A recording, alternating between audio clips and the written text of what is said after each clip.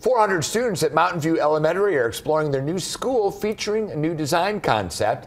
This school over on the northeast side of town was first built in the 1950s, but completely demolished last year. And the new building is now considered a prototype school with geometrical shapes, bright colors in classrooms and throughout the school.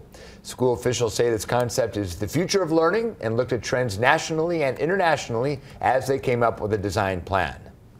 It is helping kids stay engaged, and as a result, our attendance has been just phenomenal, and we've gotten probably, I would say, 20 more kids just since we've opened. Kids are now doing what we call discovery learning. They're looking at things and they want to learn about it. While the school is being rebuilt, students and teachers had to use portable classrooms for an entire year.